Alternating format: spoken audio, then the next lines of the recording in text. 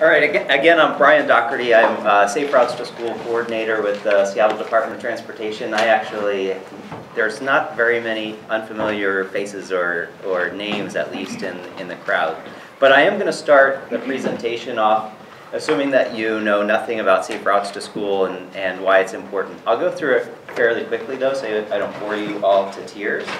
And I just noticed as I was standing in the back of the room that I forgot to change the stock template photo for my presentation, but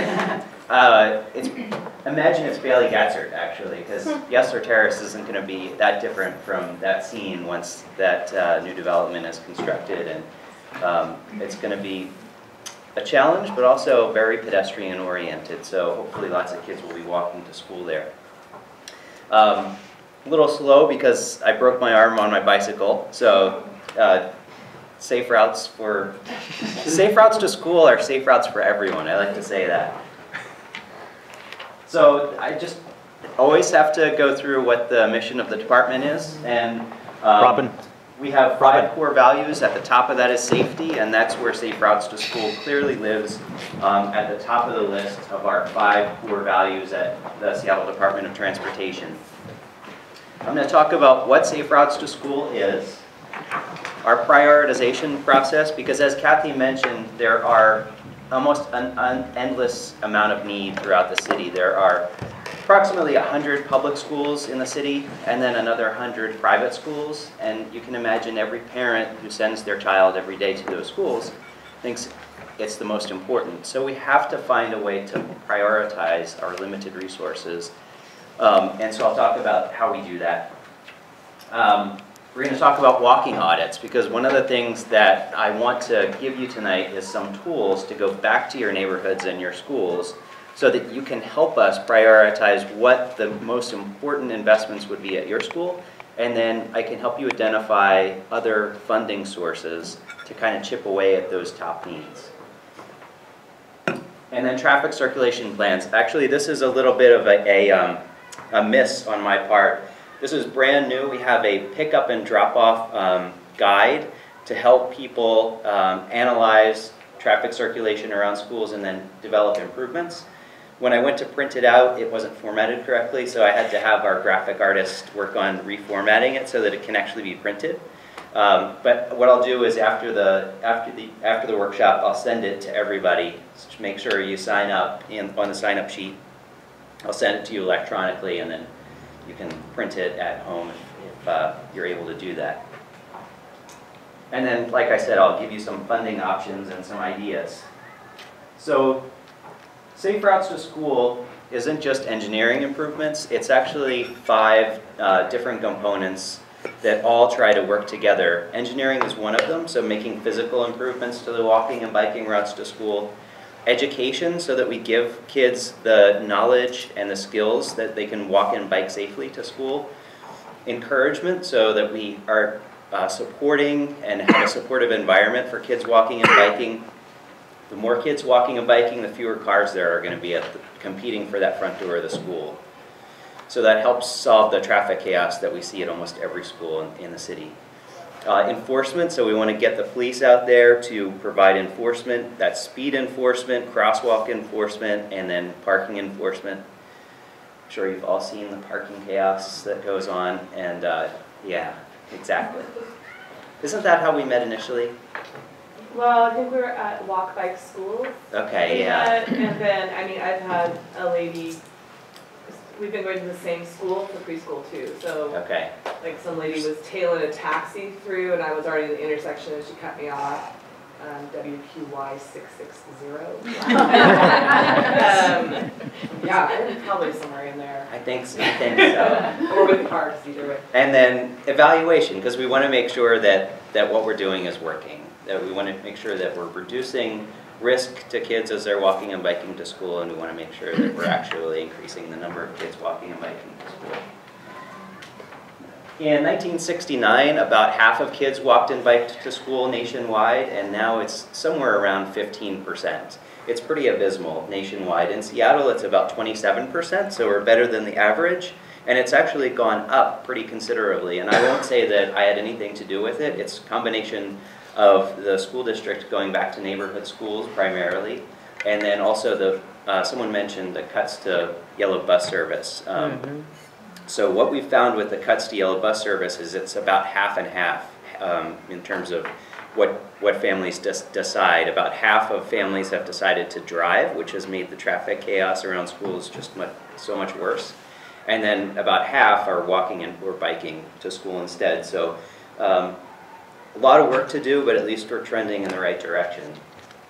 And like I said, that has unintended consequences when you have, in some cases, half of kids arriving in single occupancy vehicles. It just creates a traffic nightmare for the entire neighborhood. So what we want to do is, again, make improvements to the walking and biking routes to school so that parents feel comfortable letting their kids walk and bike, so that there are fewer cars around the schools, so that we solve that traffic mess and get kids active. It's all part of better health for kids. When kids walk and bike to school, they're more alert in the morning. Research has shown they actually are ready to learn when they arrive if they've walked and biked to school. So it has multiple benefits. I talked about this already. I'm going to breeze over it. Again, this is the 5 E's that we focus on. No one individual element of the program by itself is probably going to solve the problem, but all of them together work sort of in harmony, and SDOT funds pieces of all of those 5 E's. This is impossible to see, but what I wanted to show you is that, and I've got a handout that you can actually see and a list of schools. Kathy mentioned that we have a new school 5-year action plan. And so the 5-year action plan includes a prioritization process that we're going to refresh every year, because as you have heard, the school district is opening new schools every year, and they plan to continue to do that for the next 5 years. So every year we'll rerun this prioritization process. It takes into account the city's pedestrian master plan data, which looks at the connectivity of the pedestrian network. It also has an equity component, so schools that have high % of minority students get ranked higher. And I can talk about that in a little bit more depth, but basically in neighborhoods that have high % of minority students, the city has historically underinvested in infrastructure, and we want to kind of reverse that. And also, the city has a race and social equity policy, so we're intentionally redirecting resources to neighborhoods that have been traditionally underserved. And we've got it ranked by along the roadway, so as you know, north of 85th Street essentially has no sidewalks. So they have a certain type of need, but then the Central District has different types of needs. Their needs are more based on crossings. And so we've prioritized both sets along the roadway and across the roadway.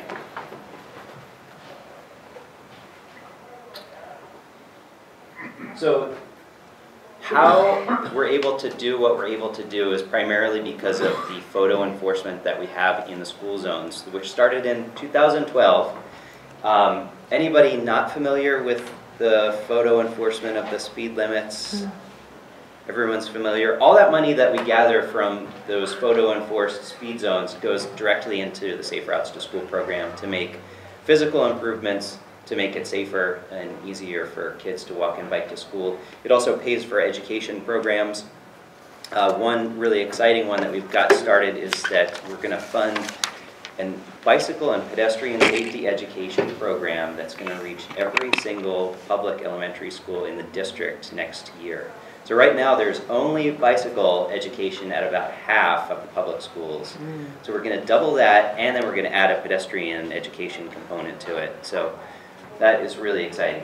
Is the bicycle safety education from the City of Seattle, or we are paying the City of Seattle is paying the school district, and then the school district is going to contract with Cascade Bicycle Club. Okay. But anyways, this map shows where all the speed cameras are located, and about $4 million of a year comes from the speed cameras. About $1 million comes from the local transportation levy, and then we get grants also from the state and federal government. So the total amount that we have to spend citywide is about $6 million a year, which is, like Kathy mentioned, sort of a pittance, especially compared with the fact that we have about 200 schools, all of which are crying out for improvements. Are those cameras fixed infrastructure, or are they movable from school to school? We have both. So the ones that were shown on that map are fixed infrastructure. They have embedded loops in the pavement that measure speed. We also have a mobile speed enforcement van that can go to certain schools. There's technical requirements about where it can be placed. It goes to schools like BF Day and Our Lady of Guadalupe. There's a handful of schools where it can technically be used. So, is there any plan or process for expanding fixed infrastructure to additional schools, or is the program? Yep, we just added 6 more schools last month. When would you like questions? It would be great if you could hold questions till the end. Great. So, yeah, thanks. Outreach and education, again, is a component of Safe Routes to School. We can do things like play streets, where you temporarily close off a street to do games and activities. Walk and bike to school events. This is, on the right is at Top Pot Donuts at Bryant Bike to School Day. Bicycle rodeos on school playgrounds and walk to school day events. We've also got the ability to, so again, if your school doesn't rank at the top for our Safe Routes to School program, there are other things that we can look at. So again, the prioritization process is prioritizing the big capital projects. So like when we're digging up the street and we're putting in new sidewalks. But we actually have some new tools at our disposal just in the past couple of years that are pretty exciting. Well, the flags aren't new, they're 5 years old, but you know, we've got the ability to, no permit, you don't need a permit, you can just put pedestrian crossing flags at crosswalks, whether they're marked or unmarked, signalized or not signalized. But on the right, this is at Lowell Elementary School on 12th Avenue, and we were looking at the possibility of doing curb extensions which shorten the pedestrian crossing distance and make the crosswalks safer, but it costs oodles of money to do that because you have to relocate the drainage, and concrete work costs a lot of money. But now we can do it in paint with some bollards, which is just great because it makes it a lot cheaper and we can do it really quickly. From the moment I say this is a good idea to that actually happening is like 2 months, as opposed to years and hundreds of thousands of dollars. We can also, you need to get a permit to do it, but you can also do a painted intersection if you're in a neighborhood street. So not on arterials, not on the busy streets, at least not yet. But you can do painted intersections on non-arterial streets, which a lot of people say helps to slow down traffic. It certainly adds some aesthetic, and it also brings neighborhoods together to provide some community building. And then colored crosswalks. I probably shouldn't have included that, but there is going to be an official program where communities can do colored crosswalks. There's going to be some parameters, but it's going to be an official program. Do they do colored crosswalks at arterials? Yes, I think so. Awesome. Walking school. Somebody mentioned walking school bus, so the idea is, yep. Right. Okay, yeah, that's right. Walking school bus, the idea is that kids walk as a group with an adult leader. It makes parents a lot more comfortable. There's some consistency that's provided, and there's a lot of different ways to do it. Usually parent volunteers, but we could also potentially use college students, stipends, incentives. And then good old painted crosswalks. So some technical challenges to overcome, but if you've got at least 10 kids crossing in the morning and the afternoon, we can mark a crosswalk. It's pretty simple. Yeah. Really? Just like on a regular neighborhood street? You know, we don't do them on the regular neighborhood streets very much, just because we focus on the areas where there's the most conflict, and what we find is most pedestrian collisions happen on the arterial streets. So And you probably have noticed that we can't keep up with the maintenance of the crosswalks that we already do have. So rather than sprinkle them like candy all over the city, we're really focusing them on the arterial crossings unless it's right next to the school. If it's really right next to the school, we could potentially mark them. We just marked a whole bunch at Jane Addams. So I just want to understand it. So on an arterial like 3rd Avenue, you could paint a crosswalk as long as kids, like 3rd and 62nd, for example, where there's 10 kids crossing daily. You cannot, but I mean, you can. I can. I would. So Brian, how long is the process of like getting you out there to count the kids crossing to getting them on the road? The counts are done. We have a data and records group that goes out and does the counts. It can't just be like you went out there and saw 10 kids and then I say, okay. It has to be an official counts, and we do it with video. And that there's a queue, right? So you have to get in queue and then they go out and do the count. That takes sometimes a couple months. And then the results come back, and if it's good, then I say mark the crosswalk, and it happens in another couple months. So it is a little bit of a wait, but it can happen fairly quickly.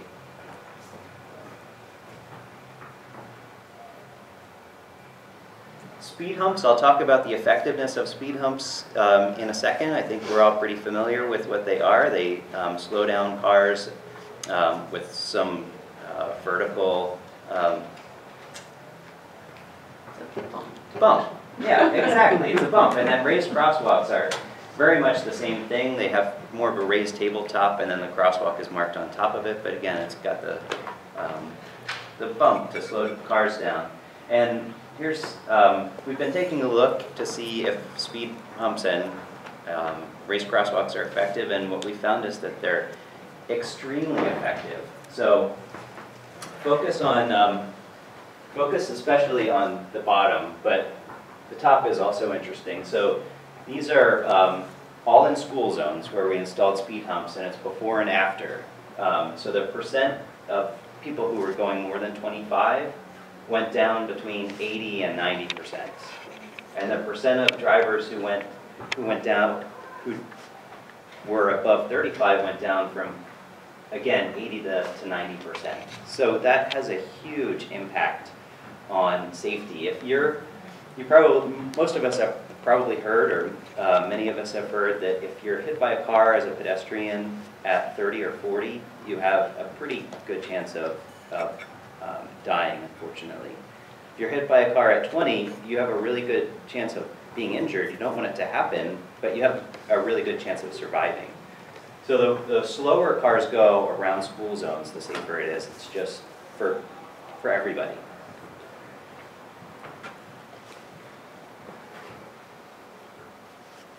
And then focusing again on the arterial crossings, I heard numerous times concerns about crossing the busy streets, and so we want to make that easier with things like curb extensions and all-way stops and clearly marked crosswalks, signals and flashing lights. We want the sidewalks to be accessible, so we do curb ramps, which aren't super sexy, but they're very functional. New sidewalks, which are super expensive. Even sort of low-cost option sidewalks are about $200,000 a block, and if you do it the old-fashioned way like this with drainage and planting strips and street trees and the whole shebang, it's more like $400,000 a block. So super, super expensive. And then I want to talk a little bit about some of the resources that will provide you that will help us. So when we focus on a school, the first thing we do is gather together a team, a Safe Routes to School team. These are people like neighbors and parents and school staff who are interested in traffic safety. A lot of schools already have this committee it's at some function or another. And you go out and you literally decide what the route is as a committee, and you walk and bike the critical routes to school, and you identify systematically what's wrong with the infrastructure, what needs to be fixed, and what the prioritization is. And I've got with me a walkability and bikeability checklist that I'm going to give you, as well as a one-page sheet that Mark Fenton, who's kind of a pedestrian expert, wrote giving you guidelines on how to conduct a walking audit.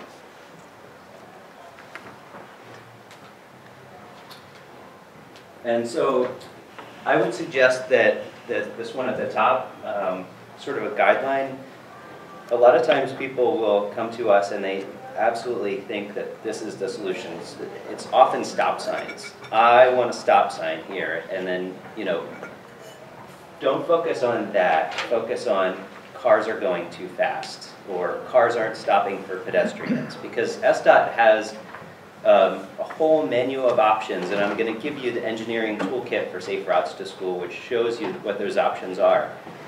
And often, the best solution isn't the first one that you think it is. So often, maybe speed humps are a better answer than a stop sign.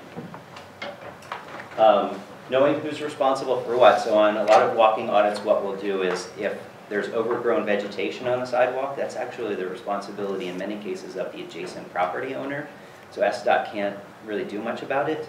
So contacting the property owner, which is kind of a challenging thing to do. But again, knowing who's responsible for what. SDOT doesn't manage everything on the streets and sidewalks. And then implementing your plan. So there are things like mini grants. That's up to $1,000 that we can provide schools and community groups to do education and encouragement campaigns at schools. Neighborhood matching fund has been used in several cases. And there are several different levels of the neighborhood matching fund. You can get a mini grant for less than $1,000, I think it is. There's one up to $20,000, and then there's one that goes up to, I think, $100,000.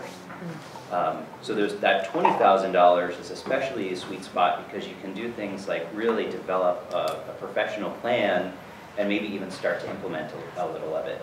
Brian, you can use your mini grants for audits as well. Yeah, absolutely. So there's different levels of audits. And I was going to bring some examples with me, but I didn't have a chance to print them out. They can range from just one-page summaries, no graphics, or they can be multi-page, essentially plans that are put together by consultants. So it can range the gamut of just prioritized bulleted items to a really fully developed plan. Neighborhood Park and Street Fund is going to be coming around. There are going to be calls for application probably in January, and people often use that as a way to get things like curb bulbs and curb ramps.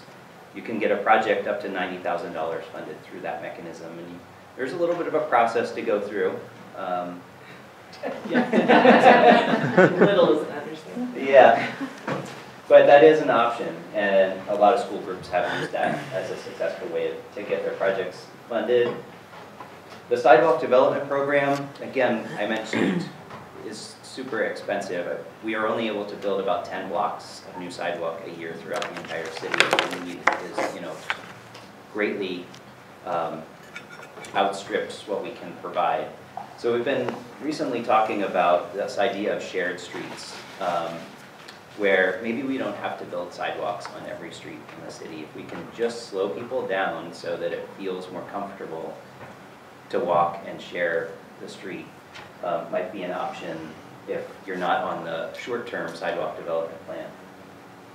And then Kathy mentioned leveraging capital projects, and I'll give one really good example is the 23rd Avenue repaving project. It was very painful. I think we will all agree to go through the process, but what resulted was, I think, a really good model where the street is going to be narrowed and the sidewalks are going to be widened right in front of Garfield High School. There's going to be a neighborhood greenway that's going to connect multiple schools, and so it really is up to you as advocates to keep the pressure on SDOT and to make sure you watch out for those big projects when they come along, to make sure that we're really optimizing our resources and the right-of-way to make sure it's as safe as possible on the walking routes to school. Can I just chime in for a second too? And one tool that just came online this fall when the city council passed the resolution to put the Move Seattle levy on the ballot. They also said that any project over $1 million going through SDOT now needs to take into account the needs of safe routes to school.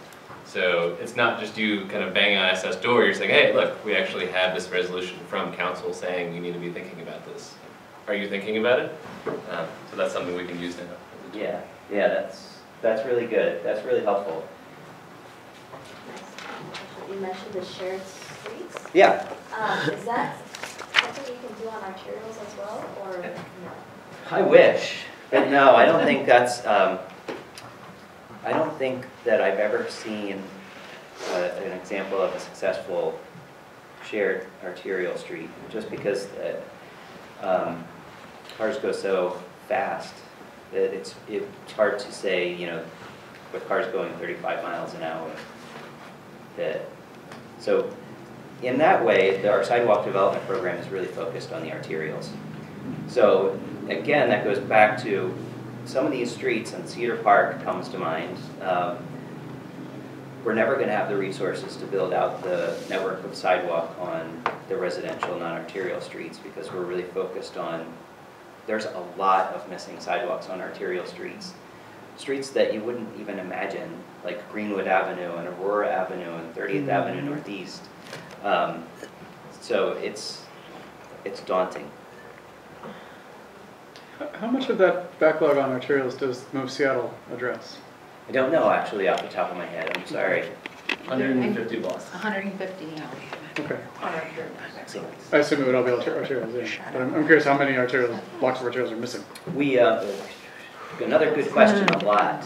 I mean, there's a lot, and it's all throughout the city. Right. South, east, west. I was just curious why there's such a high cost for sidewalk construction. Is it man hours, or what goes into the cost for? So it's a huge undertaking. It's actually much more complex when you realize that the way the adjacent property was developed was not developed with full infrastructure. So all the driveways are in the wrong place, all the walls are in the wrong place, all the fences are in the wrong place, the drainage is in the wrong place, the utilities are in the wrong place. All of that has to get relocated. And then we had one that we did this summer near Sacagawea Elementary School where we had to build a 10-foot retaining wall adjacent to a person's house, which adds tremendously to the cost. The roads, especially north of 85th, when they weren't built in the center of the right-of-way, so sometimes they're way over to one side or way over to the other side, and the road has to get straightened out as part of the sidewalk project. North of 85th Street also doesn't have any what you would consider modern drainage infrastructure. I mentioned 30th Avenue Northeast. It has no conveyance system whatsoever. The water just sheets off the road, and there's no place for it to go.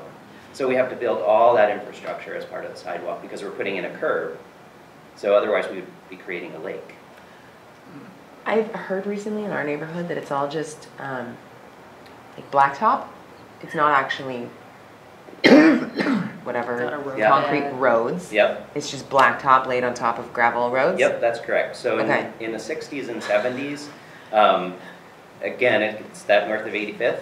But there's also lots of other places in the city where this is the case. There was a federal program to pay for paving streets, and so Seattle got a ton of money to do low-cost paving, which meant chip seal, which is a low-cost paving that they just put right on top of the gravel. Yeah. And so there's a program to repave some of those streets, but yeah, they're really, really not built for heavy vehicles, certainly. Okay, cool. Which is funny because heavy vehicles come by our That's block all, now. yeah. That's I all we just have. had a charter bus go through, First Avenue. This is like the day after the Aurora incident with the duck boat, but one of the things I wanted to mention is it's really expensive, but I think it's the wrong way to look at the problem. The way to look at, for example, the issue with the drainage is really worthwhile to do something expensive like this because you're not only addressing a traffic and safety problem, you're also addressing the drainage problem. So it's, I mean, sure, it's expensive, but you're also getting more out of it. Absolutely. I didn't mean to imply that it wasn't worth doing, just that it's expensive, so we have to prioritize and really focus on the areas that are the greatest need and that have the greatest risk when you're walking. So is the drainage, is the water issue a part of your prioritization assessment? Because, you know, puddles in the sidewalks also prohibit children from walking. Absolutely, we do look at that. Northeast 110th Street has a horrible drainage problem that would be solved with sidewalks, so we prioritized that near John Rogers and Jane Addams. I wanted to actually talk or ask about prioritization generally around the school zone. And I brought the Greenwood Elementary access map. So this is the school walk zone around Greenwood Elementary.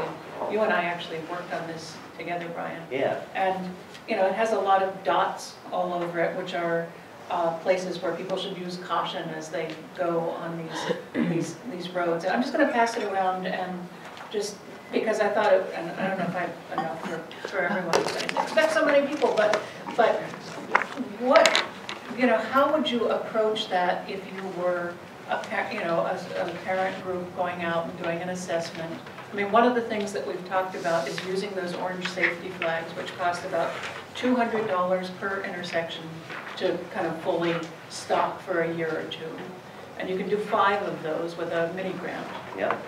And so that could be your mini grant. You can choose 5 of these locations to put those safety flags as your Safe Routes to School mini grant. So give us an example of how you would do this. You know, how would you even approach your like this? Do you mean how you would prioritize? Yeah, how would you start even, I mean, it's kind of daunting. Here you are, a parent group, you've never gone off and done an audit, and you want to get people to agree to do a Safe Routes to School prioritization project. Okay, so basically I would, again, start off by getting the committee together. So start off by meeting and getting a map like this. You could use the school district attendance boundary, or you could use the SDOT walk and bike maps, which are going to be up on our website here very shortly, and map out the areas as a committee that are your top concerns. And so they often are the arterial crossings, where they might be places in the neighborhood where there have been collisions. You want to make sure that the walking route isn't too long.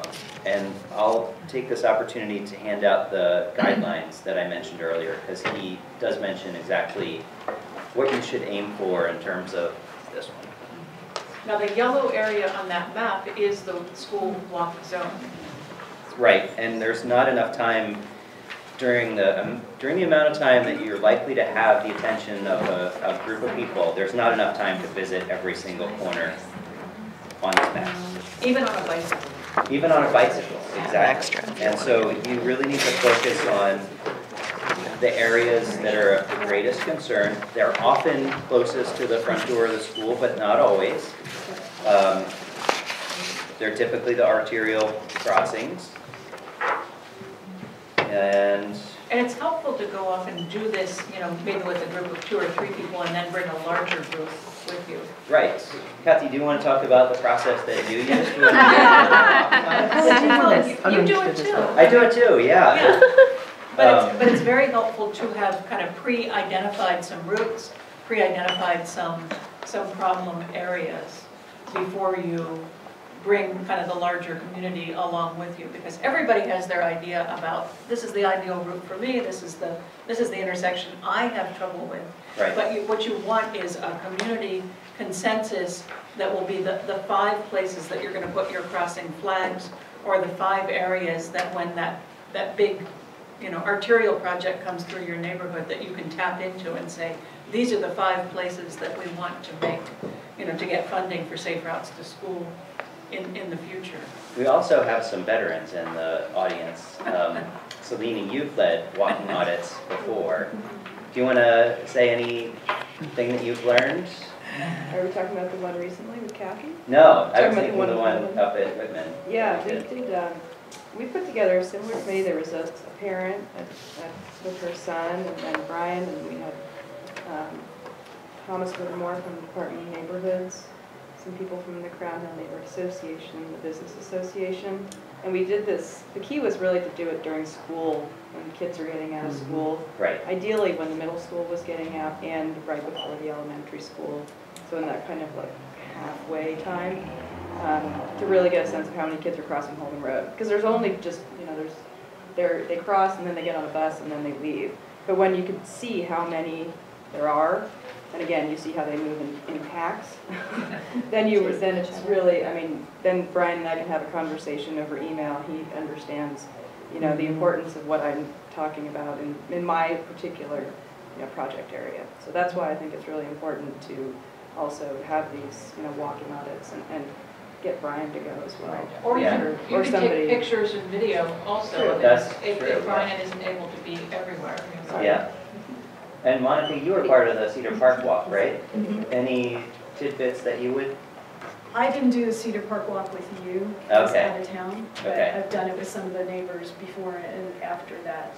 The only other thing that comes to mind is that the size of the group is important. So you don't want it to be too large that you end up splitting up, or people can't hear. That's often an issue because you're walking on busy arterial streets. It's loud, it's noisy. So 5 to 8 people is a really nice size. More than 10 gets a little unwieldy. And if you want to address the entire walk zone, Jeff Lynn did this for the McDonald Elementary School, is you get a group of 12 people and you send the, 3 apiece off in 4 different directions. So you can do that also. Yeah. It's another kind of split up the whole walk zone. And then Kathy, when we did the Greenwood one, we had a bike group and a walking group that went, determined the bike ways to go, and the walking group determined the walk. And know at the end that you want to come up, with no more, I would say, than 5 high priorities. You don't want to come up with, yes, there are 25 big priorities, Right. but choose 5. And that's going to take some negotiation with your communities, because, it isn't everybody's walk, somebody might be coming from another part of the walk zone. So I think that that's important too. I think that's a really good tip. And the only thing that you might add beyond the 5 top projects or concerns is little stuff like vegetation and a sign is down or a sign has graffiti on it. And that stuff is easy, relatively easy to get fixed. If you report a sign down or malfunctioning traffic light, SDOT's usually able to fix that really quickly. So if people had a $1,000 mini grant and they were going to put in, do us an audit and put in 5 sets of crossing flags and then write up a report for you, what would be the best way to kind of present information to you that would be most useful? So I would say to focus on short and sweet, but photos are always helpful. And then it would be great if there were some consultation with me. So again, we don't end up with the example of the stop sign where you run to the solution before we talk about the problem. So that would be super helpful if we could at least talk once throughout the process. Brian, I wonder if you could say a bit about those curb cuts that, for people with mobility issues and people who, especially people who depend on wheelchairs, they are so critically important. But I know that those are extremely expensive, and so how do you weigh the importance of having a route that is fully accessible for people who have mobility issues? Again, we primarily focus on the arterial crossings, or a lot of times we will also focus on those areas right adjacent to the school where we've got the highest volume of kids walking and biking. They are, in addition to being helpful for people with disabilities, they're also great for kids walking, or kids biking, because kids generally bike on the sidewalk, and it's a lot easier to get up onto the sidewalk if there's a ramp. But as Merlin mentioned, I'll just show you the picture again of what we have to do to meet the requirements of the ADA. So this was, again, at McDonald. This was a direct result of Jeff Lynn's audit report. And I think maybe his audit report is a little over the top. It's almost a little... It's got amazing report. It's a little overwhelming. I don't even know how we had time to do it. But the sidewalk had to be replaced clear back to here because it was cracked and it wasn't even. And you have to provide a level landing at the top of the ramp. And then you have to provide 2 ramps, one going this way and one going that way. So it's not a small undertaking. It's not like you see examples of 20 years ago where we just cut and then put a ramp in. Mm-hmm. So, sorry, the next picture over. Yep. So that precise intersection, I mean, it's got a crosswalk, it's got a stop, it's got a stop, it's got a 4-way stop, but cars don't actually do the full stop, they just roll through. Yep. Not seeing their pedestrians nearby. So the flags, is it hard? I think you already mentioned this, but I want to hear it again. Yeah, sure. How do we get the flags? You don't have to have a permit. You don't have to ask our permission. Okay. You just have to buy the flags. Orange or yellow is generally most effective. Well, and Orange is like, I the could go to most- Seattle Fabrics and get some fabric and go and get a PVC pipe, Remington. right? Like, Yeah. I mean, I'm thinking we're in the same neighborhood on the same project. Yeah. Like, that's been going through my head of like, okay, well, that's a Oh, super yeah. easy fix. Yep. Oh, we should probably. But I'm trying not to get specific. That's the only crosswalk in our neighborhood.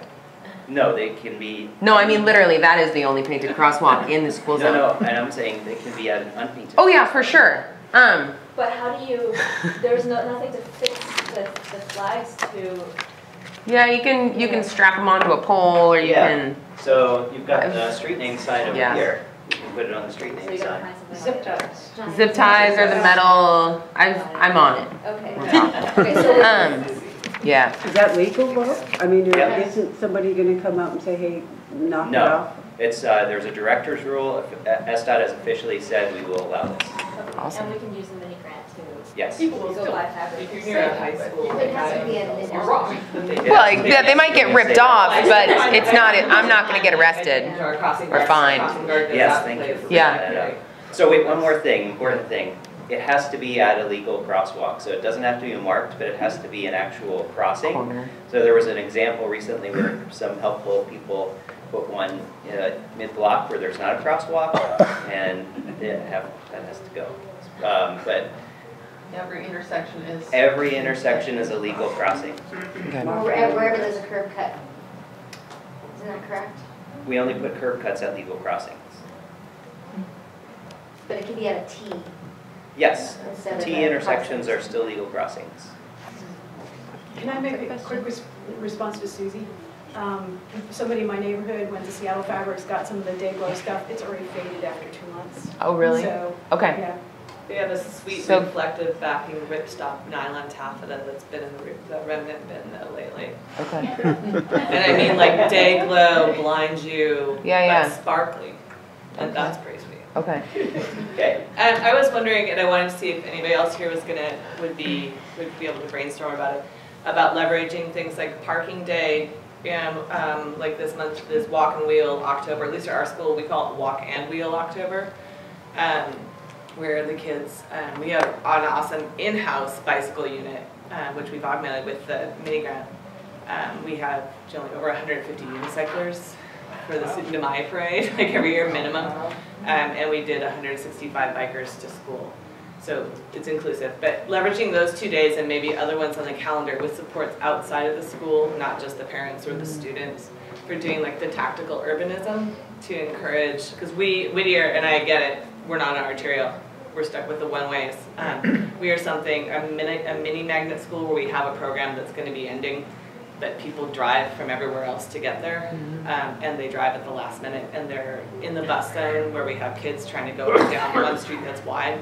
So what we wanted to do to solve that is to do some sort of tactical urbanism thing and use like the spray chalk Oh, yeah. which is temporary. Yep. Cool, I just said yes.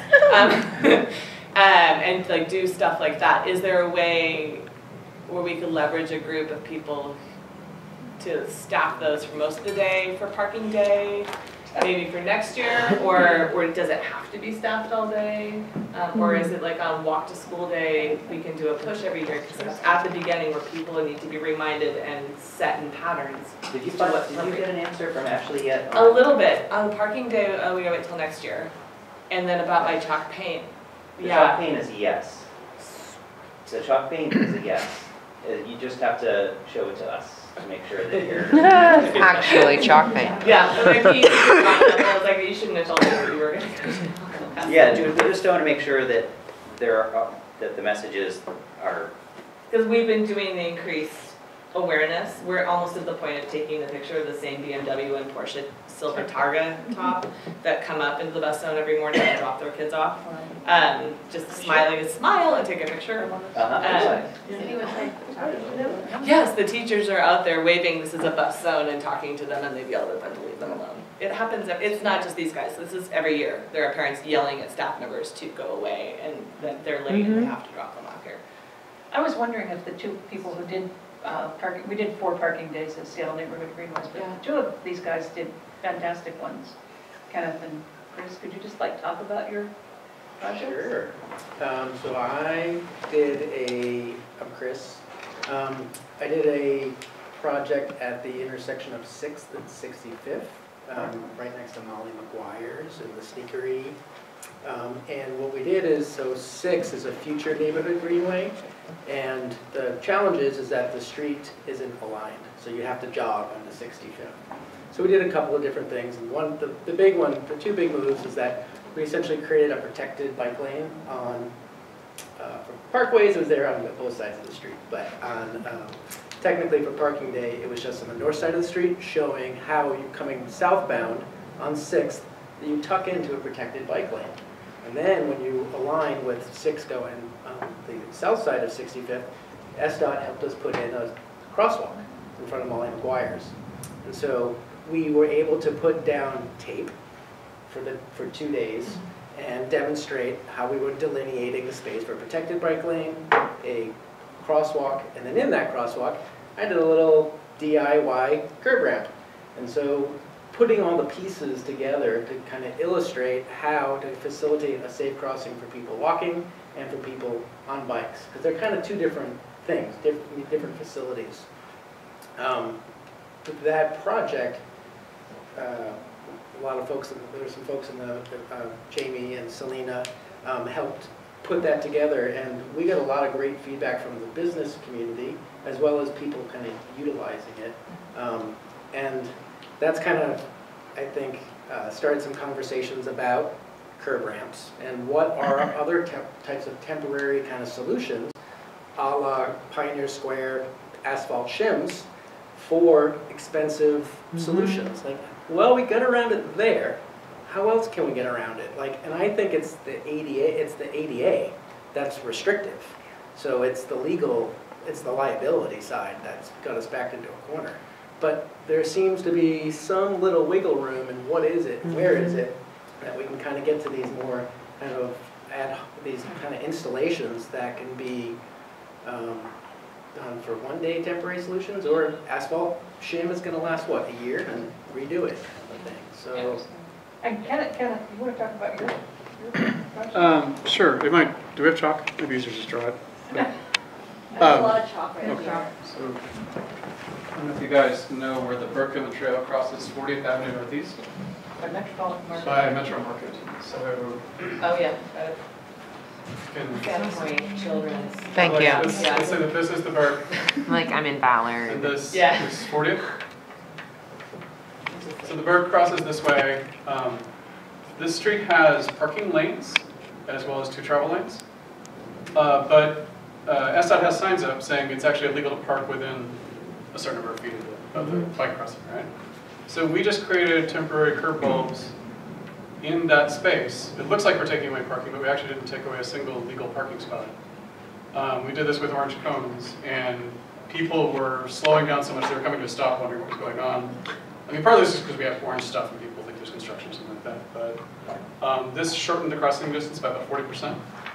And it allows you to get out here so you can really see down the street, and people on the street can see you, and you're still protected. So we had, I mean, because it's the Brooklyn Trail, we had hundreds of users because it was the morning and evening commute. And I don't think we got a single negative comment. I think one car slowed down and yelled something, but we couldn't make out what it was. But I mean, the fact is we weren't actually encountering cars so much, we were just talking to bikers and walkers as they went by. But like this is, this took 15 minutes to build. Literally we were done by 7:15 and it was sat there and watched. I think it would be great to do, like, because I saw both of those projects, to that sort of stuff at the schools that are either coming up on the priority list, like newer arterials and the free, reduced, or minority communities. I can't remember what the metric is, but they're for those of us who aren't going to get to that, and I understand the equity, that makes total sense. But for those of us who still have problems and kids are nearly getting swiped, it'd be neat to be able to do that.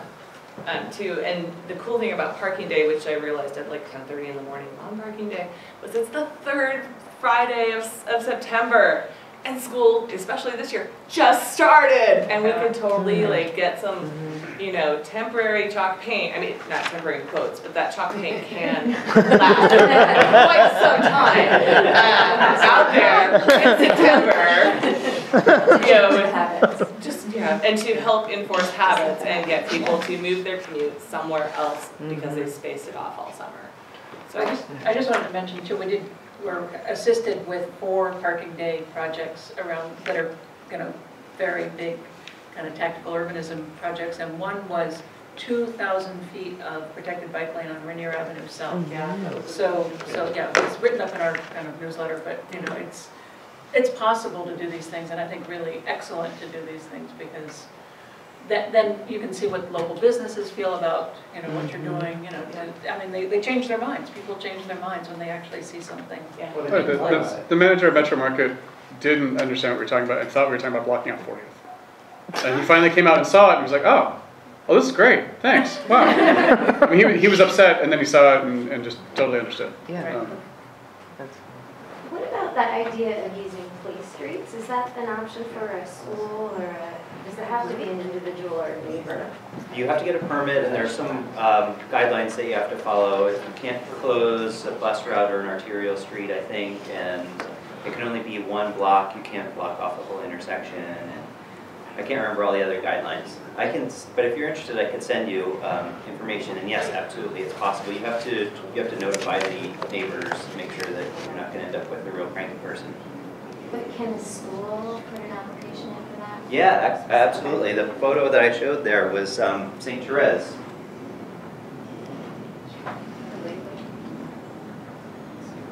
Yeah. Oh, yeah. So they have their playground is on this side of the street, and their school is on this side of the street. And the kids have to cross mid-block. There's no crosswalk all day and all night. So you could also put a demonstration project in as part of that. Yeah.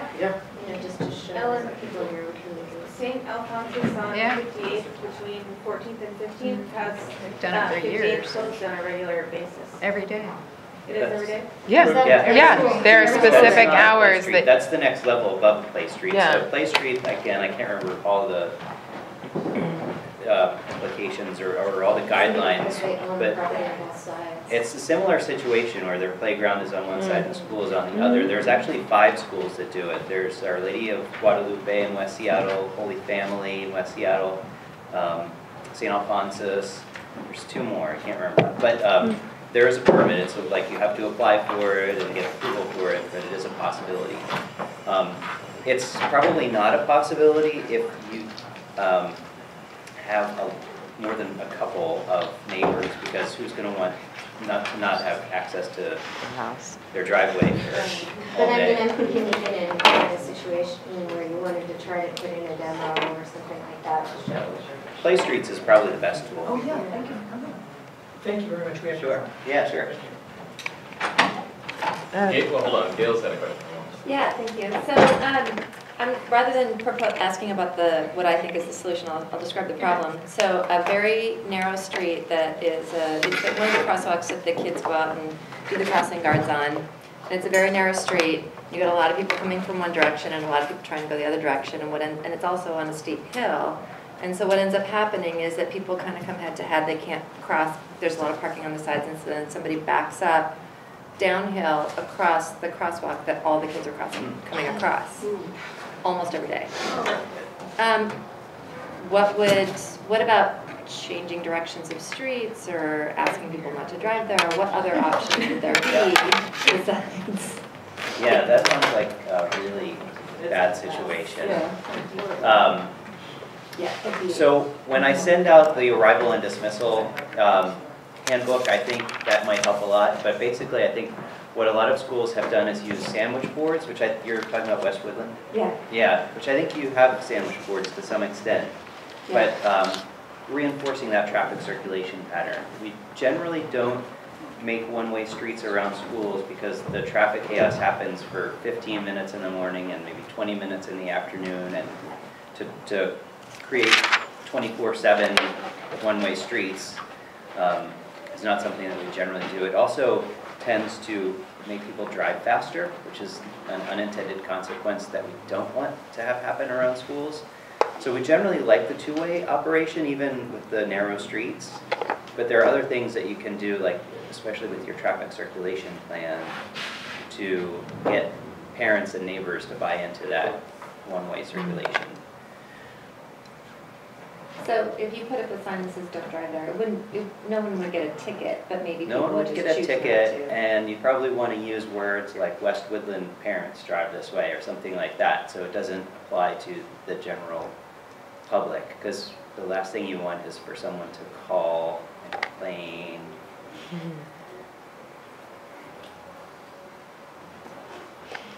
Okay, I have 3 questions. They are generic, but I've been saving them throughout. First question is, can we increase the hours of the traffic cameras? Or can we change them? Or for streets where it's not just a safety issue when it's a safety issue when kids are going to school, but it's just always, people are always going 10 to 15 over the speed limit. We can change the hours. We're trying to make it standard throughout the city, but I'll give you an example of when we did change it. There was a crosswalk where we had it timed for a middle school, and through our outreach process, we found out elementary school students use the same crosswalk. And so we extended the hours to cover both of the school arrival and dismissals. Okay.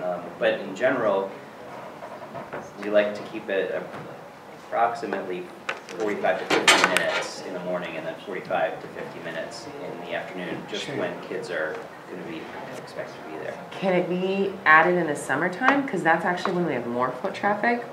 So North Acres Park has the spray park, which is crazy busy. And then at the other end of First Avenue, 4 blocks away, we have Northgate Elementary School. Okay. But in the summertime, there's no accountability other than, I don't know if I've sent you the picture, but there's a picture of my daughter standing 3 inches from the road and a car hauling by. Oh, wow. So there's no people parking illegally, all sorts of good stuff. Yeah. Maybe. Okay. How can I keep track of upcoming capital projects? I feel like there are so many things that I'm supposed to I can't even keep up with them. Because you mentioned, if you keep on track and you keep on top of it, then you can encourage them when they're coming up with this thing to do X, and how am I supposed to do it? It's overwhelming. I mean, I think people who do it all the time probably agree. It's really hard to keep up with. And there's no central database to go to. There's no wizard of SDOT to go get a list of all projects. We're working on it. Yeah, that was good. Okay. And if all of your streets are deemed arterials, can you actually do anything? Yeah, absolutely. We can use some of the same tools on arterials that we can on the non-arterials. So we can use, they're called speed cushions instead of speed bumps, but they basically have they have very similar effects. Okay. They're not quite as effective, but they're very effective. Okay. We can use the radar speed feedback signs. Okay. That say your speed is and speed limit. We can, I hate to even throw this out there, but I will, we can lower the speed limit. And this is a good time to talk about this. Right, exactly. This can go up in all school zones. Yes. can go up in all I school have, zones. I have one of those signs for you, by the way. Right. It can go up Yeah. on It's any on my neighborhood porch. greenway. It could also, we actually now have, I think, 5 20-mile-an-hour zones that aren't related to neighborhood greenways or schools. There's one in Lake City. So I would encourage people to keep these signs in the areas where the speed limit is 20.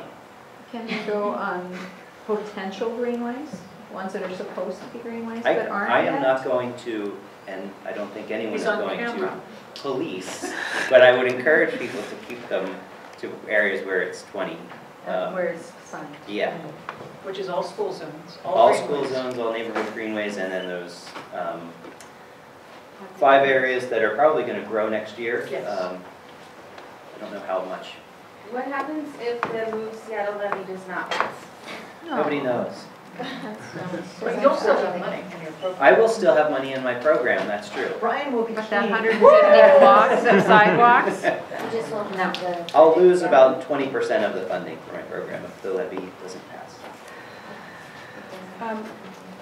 What about lobbying or getting our legislators to ask to install the speed cameras at a really dangerous intersections that are on state routes, for example, like on 99 and 90th, where Lee's talking about?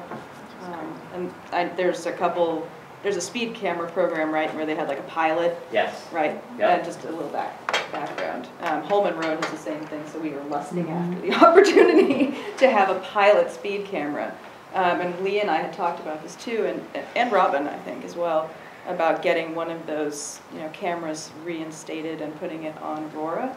Is that a possibility, and what could we do if? These are all great ideas, and I'll just reiterate in case someone didn't hear that the state legislature gave us the authority to use the speed cameras, and they limited it to just school zones and I think maybe construction zones.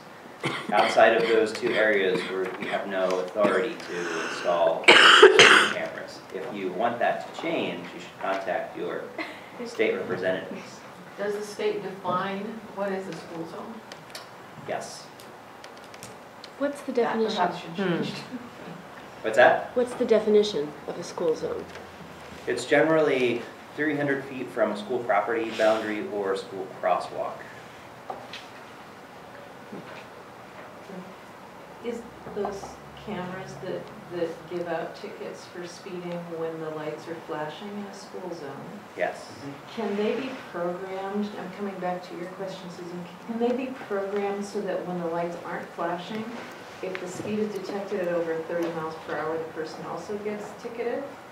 I think that would require change to state law. Because again, we're only allowed to enforce the school speed limit, not the ordinary speed limit.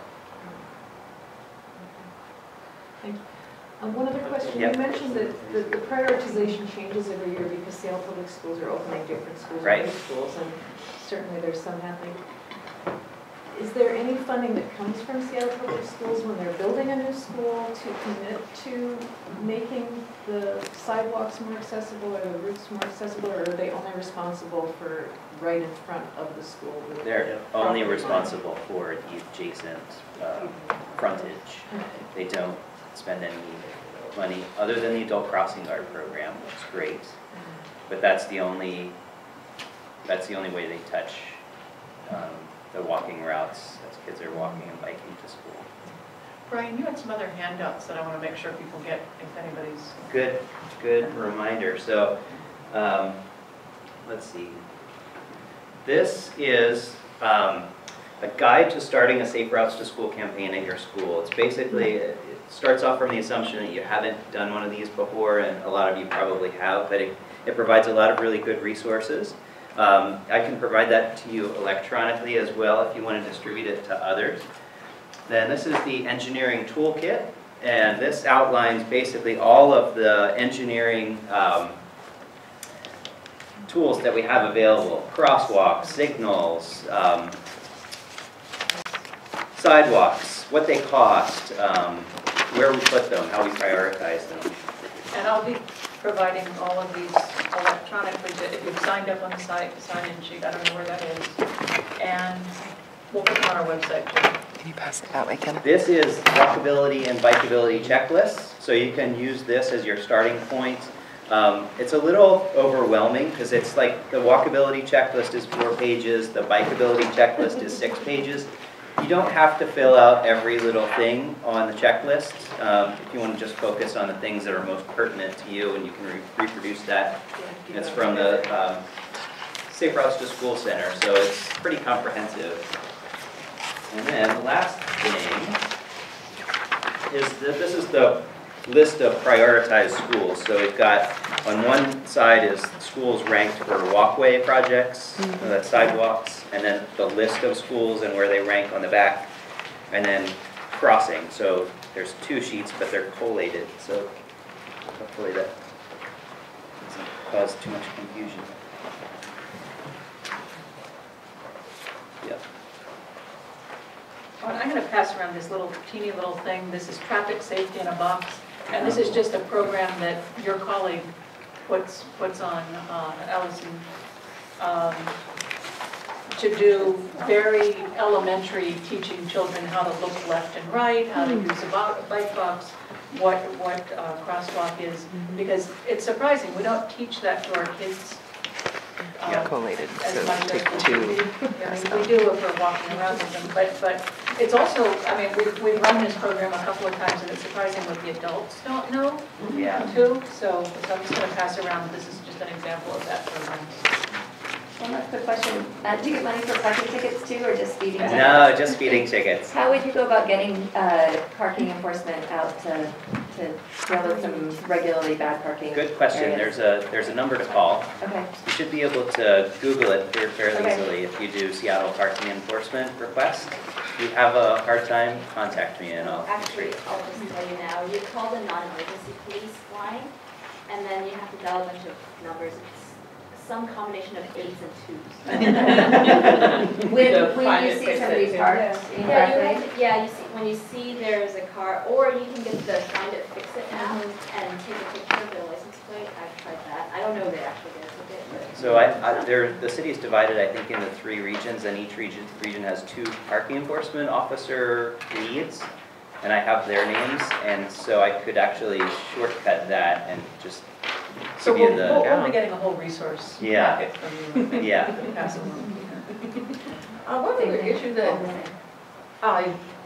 has to do with long-range planning. I remember hearing that when some of these schools, and I don't remember which ones were designed, that they're basically designed to create traffic jams of thousands and thousands of parents dropping kids off. And I think there should be room for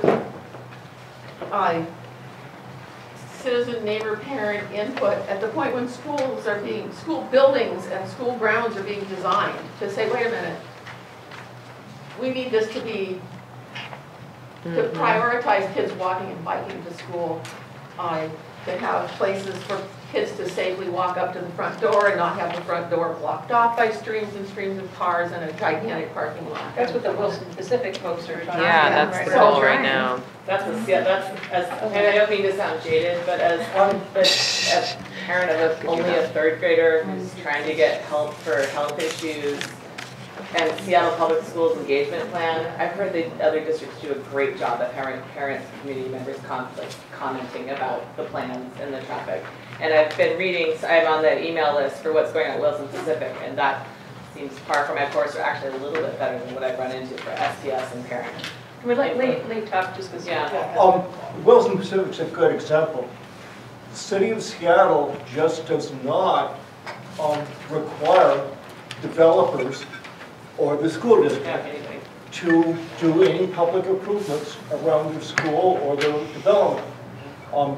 Whether they should or not is something that should be taken up with council probably. But as an example,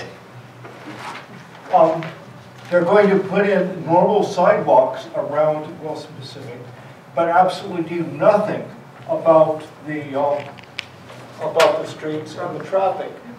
The SDOT or DPD in their permit said that there were about, I don't know, there were 9 plus or minus things that should get taken care of. That will be taken care of later by SDOT and by the School Traffic Safety Committee. And they left the schools completely off the hook.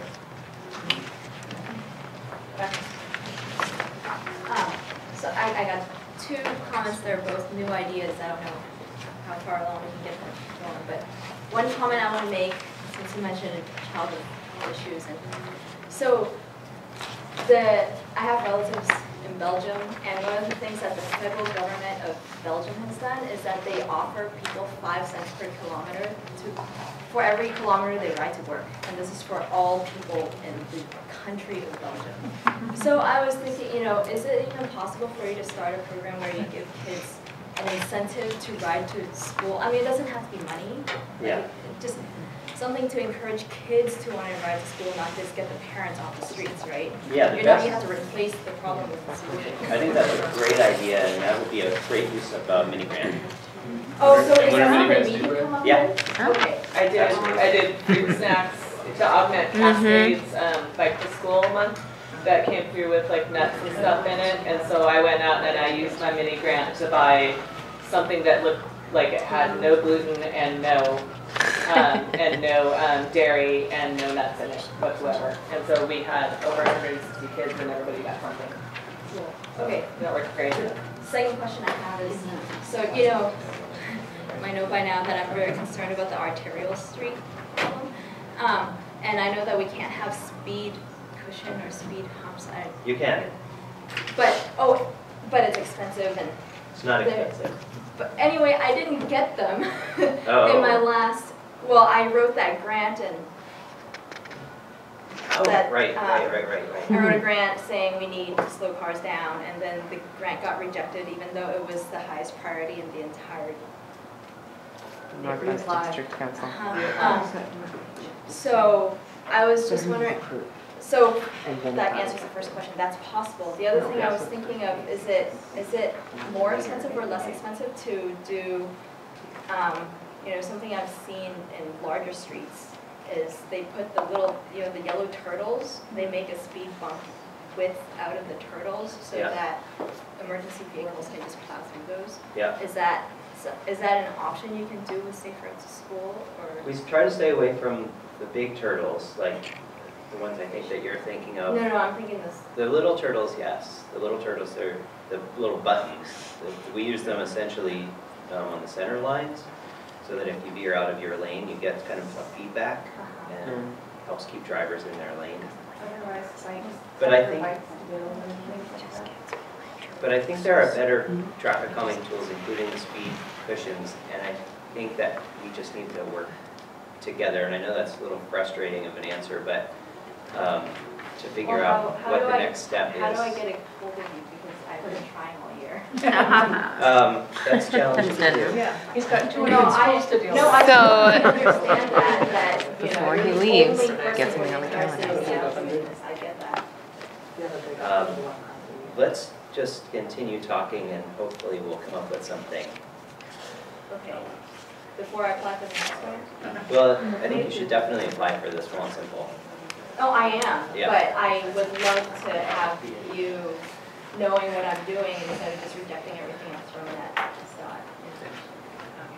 So, It was the council, please. not us. Yes. And I'm going to let, you've been talking for an hour and a half. We do have snacks back there. I do want to get rid of these signs. We have to be out of here at 8. Oh. We have a 2-hour reservation? Yeah, I don't think they'll be overly upset. Okay, so we can stay a little bit, but yeah, eat stuff. Also, the Safe Routes to School mini grants are due at the end of October, and you need to talk with your school's principal to get that lined up and have them approve it. So now is the perfect time to be thinking about getting a mini grant.